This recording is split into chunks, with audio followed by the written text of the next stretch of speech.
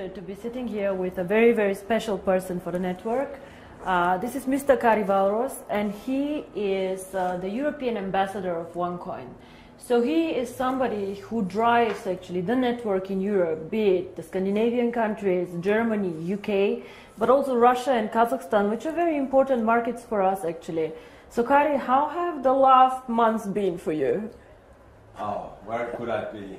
Where could I start? So first of all, I'm very happy to be here with you with the new fantastic office. But the since I started my travel as an ambassador, it has been an amazing journey for me. I've been a kind of a rock star in this industry a long time, but actually this has created me first time in my life to be a little bit humble, but absolutely honorable to have to work with the people, because I never seen so many happy people in my life ever. So wherever I arrive, people are happy and smiling and very polite, and it feels like a big family which is being created all around. So it's been an amazing experience so far. So I know you want to ask me some questions, but before we do this, I want to ask you one. We all know that I'm more a financial person and not so much in the network, but share with me, why do you think people like OneCoin so much? What is the reason that they get excited by the concept and like it? I think first thing is because there are no demands. It's, you can join and you are not asked to do anything. That is something that people are attracted to. And once they get the right information, which is, by the way, not really available because there is so many wrong information, but once you give them the right information, it's so simple and clear and understandable. And I think because there is no demand and people see that they belong something. Mm-hmm. They belong something bigger, and this is how I think it is the most important thing. Well, this makes me, of course, very, very happy. Now, you want to ask me a few questions, so go ahead. Well, of course, I work basically in Europe and CIS. So, what Europe means to OneCoin? Well, Kari, we started actually. OneCoin was when we started. It was strongest in Hong Kong and in China. So we opened the first office in Hong Kong, and we received huge support from these markets. China is a very, very interesting country. They love innovations, they love cryptocurrency, and they supported us in the beginning very, very much. Then when I speak about cryptocurrency and the users of cryptocurrency, I believe the emerging markets will be the users actually of cryptocurrency, not so much Europe, because Europe is spoiled. If I want to send money from Bulgaria to Sweden, it's very fast, yeah? It goes really, really fast. Or the guys from Germany to UK. It is not that difficult, like, for example, from Singapore to India. But what for me is special about Europe is Europe normally are the earliest adopters to any technology. Very, very sophisticated people who understand innovation, who are the first ones trying it out. So whenever they get excited about something, it gets quite big actually in the world. All the iPhones and all this, they started in the US, but the Europeans also like this a lot. And I think the European market currently gives us huge support to roll out to the emerging markets. Even if they do not use the cryptocurrency so much, they practically enable all these people who will join later in Africa and in other markets to use OneCoin. For example, let's say you hold 10,000 OneCoins, and in 3 years you decide to sell a part of this. Your buyers most probably will come all from emerging markets, because these people, they do not want to buy the currency as an investment, they want to buy it as a payment system, as a carrier of value. So for example, maybe some Indian person will buy 100 OneCoins from you in Singapore to be able to send this 100 OneCoins to his wife in India. And this is why I think Europe is extremely important. You cannot build a global currency, fast, borderless payments without Europe. We are one of the most developed markets out there, and I have huge support here. A lot of the leaders come from Europe, and I think this is one of the most important markets that we have actually. All right, well, I'm working in an area that is pretty much known as a wealthy area. Europeans are a wealthy country, and also Russia, Kazakhstan, Ukraine, it's really wealthy countries. And they asked me the questions.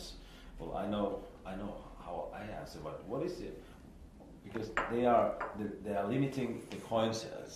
So what is your answer to that? That why we are limiting the coin sales so drastically? I see. How they think that, you know, so your question somebody is, wants to sell more coins. So your question is, some of us mine coins and they go to the internal exchange, and some of us sell coins and buy coins.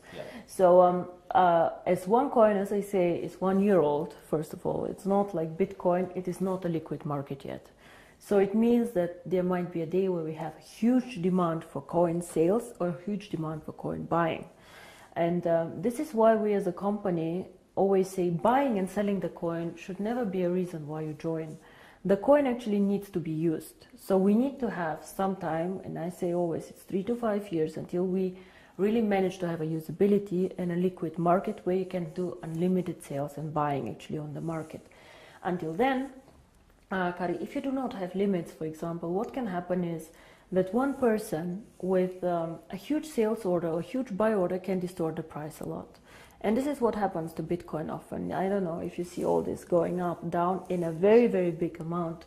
And this is called volatility, and we do not want to have a very big volatility for our coin.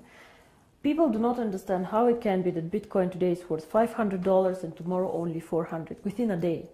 This is very disturbing, and if you are a merchant who takes Bitcoins, you don't want to have this. Because you want to be sure that if you take a Bitcoin today, it will not be valued 20% or 30% less tomorrow.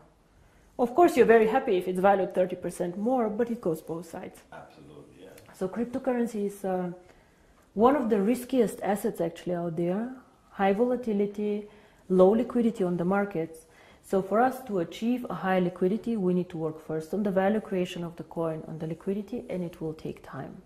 So all these people, why we have created this exchange? We have created it so people can learn to trade it, but it's not a self, the idea is not just that we go buy and sell the coin there, but we wait for the usability of the coin. This coin is very, very young. We have so much way to go, but we have created miracles already. So I'm looking very, very positive into the future, but remember, the internal exchange is demand and supply. So you have to find somebody who wants to sell coins to buy, and the other way around. So the company itself is not obliged to buy back your coins or to sell your coins. If I don't have coins, I cannot sell them. Yeah? And as a company, we do not buy back the coins. So it's always you selling your coins to somebody else or somebody else buying from you. Don't forget also a bit the time differences. When China sleeps, you're awake, and so on. So sometimes, as I said, the market is not liquid and not efficient yet.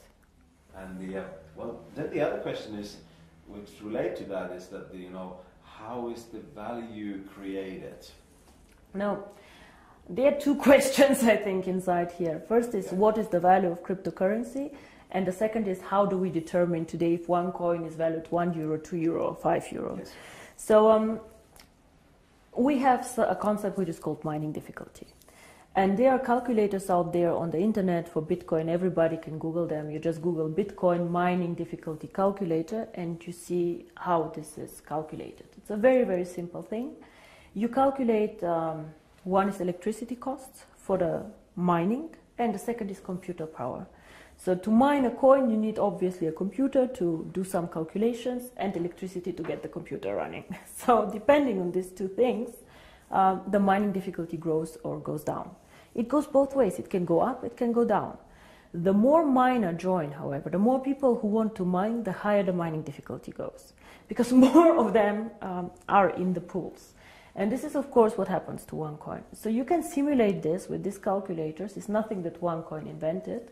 And this is how we today measure the value of the coin. Yeah? So we say if it costs us €5 to create the coin due to electricity, the servers and the computer power, this is what we think is the appropriate price. Of course, it fluctuates up and down based on demand and supply, but always in a corridor actually that we have set. So this is how we determine the price today. And the second question that you had actually is, but one day we go to the open market, so how do we know what is the value of this cryptocurrency? Why is Bitcoin worth $400 and not 1,000 or whatever? And here, in my opinion, there are two things how we determine the value of cryptocurrency. Cryptocurrency is not backed up by anything. We know this. So it's actually worthless. So it's not backed up by gold. It's not backed up by any other asset. OneCoin is not backed up. Yeah? Bitcoin is not backed up. But there's still value inside, and I'll tell you why. One is, first of all, the brand. Bitcoin currently have a very strong brand. Everybody knows them. They were the first one. Of course, there are always good and bad things about the brand, but they are very well known. Milka Chocolate is a very well-known brand. Procter & Gamble are a very, very strong brand. So the more people joining OneCoin and the more people speaking about OneCoin, the stronger our brand becomes. And this, I think, is something that makes us really a family, because if you go in the network marketing approach and go and sell shampoo, it does not make you stronger if somebody on a sideline sells shampoo. Only your downline makes you happy. But here, if another team makes OneCoin popular out there, this makes also your coin stronger and your team stronger. And this is something very, very special about OneCoin, I think. And so the brand. And we have currently about 2 million paid members. In the database, we have over 10 million people who know about OneCoin. So we for sure have more users than Bitcoin, for sure. We are different, we are in a different system, but there are 2 million people who tomorrow could start using the coin if we want to. And this is great.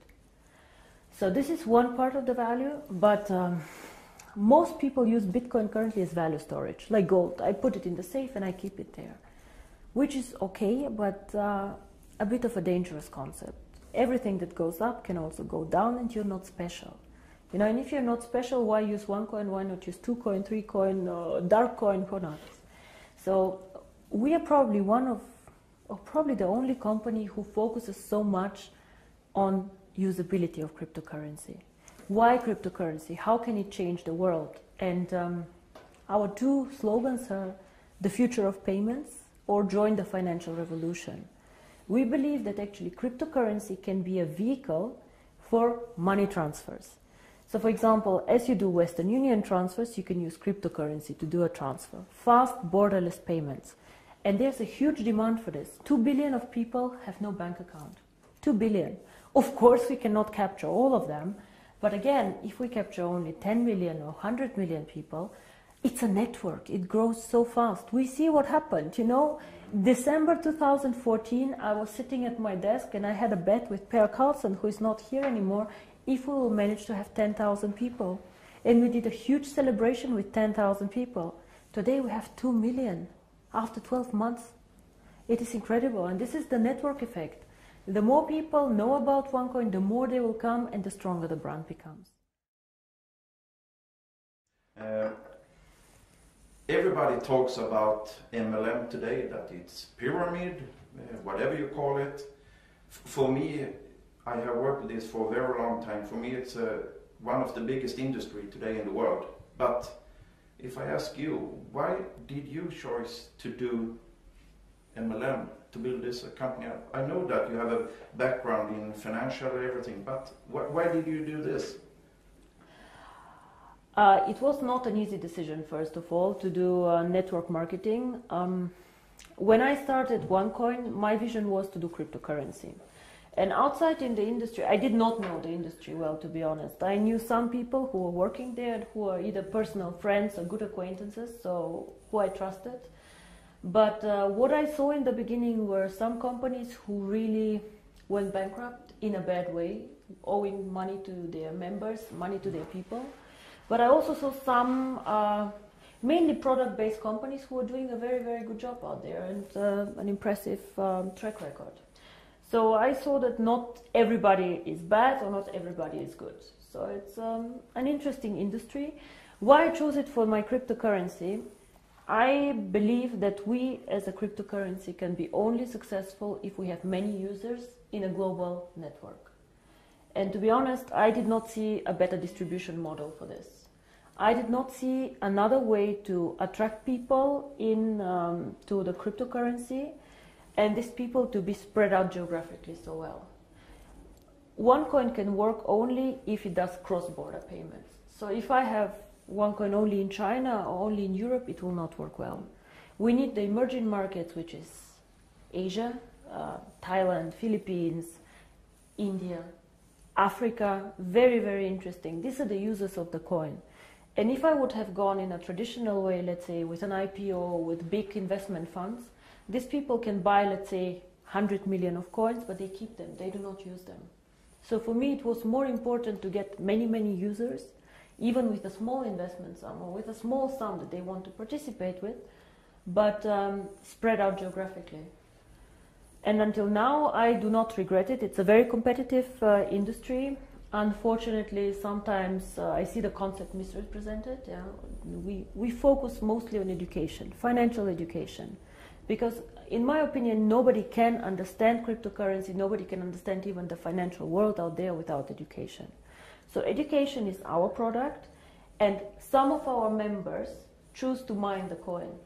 By the way, I don't know if you know, but currently I checked the numbers, about only 10% of our members mine currently the coin. Oh. Only 10%. So a lot of the people, or I think most of them, actually participate in the program for the education. And this is something that makes me really happy, because this is what we are. We would like to foster a financial revolution, and financial revolution always comes with knowledge, education, and I think this is a very, very big part of the company. Now, Per, you asked me about the future of the network once all coins are mined. Now, I see the network as its own system, as our own ecosystem, and I will never go and sell shampoo in this network. This will never happen, because I have never done a network marketing company before, and I do not plan to do ever again a network marketing company.